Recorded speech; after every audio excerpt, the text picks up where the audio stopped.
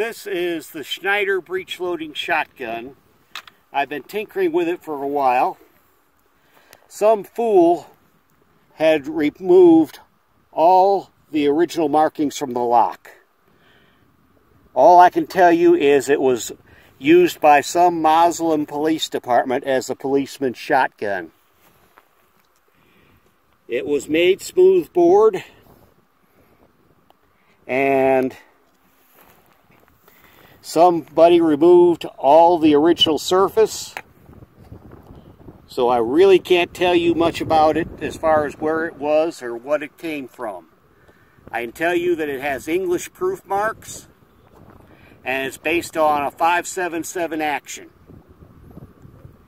The cartridges are 2-inch chambered, brass cased, and a little bit odd. I have to make them myself because there's no such thing as buying these things commercially made.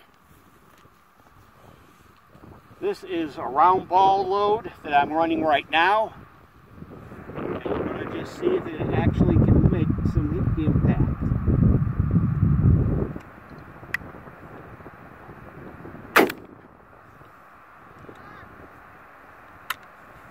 Not all that bad. As you can see, it loads, unloads, and works pretty decent.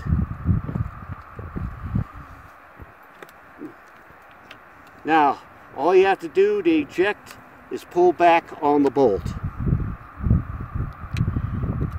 To load, shove the cartridge up the spout, lock it down. Bring it back to full cock like this, and see if I can hit that tin can down there.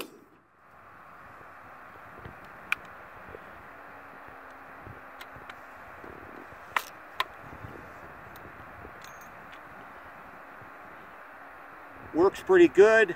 Your rate of fire with this thing, if you were properly trained in its use, would be about 6 rounds a minute.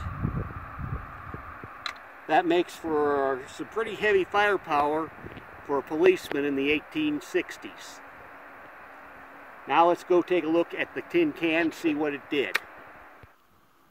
Well, we're going to tell you this didn't do much damage to the tin can, which tells me that the round ball is a better load for this gun. So, remember, always use the correct ammunition. Always be sure that you handle your firearms correctly.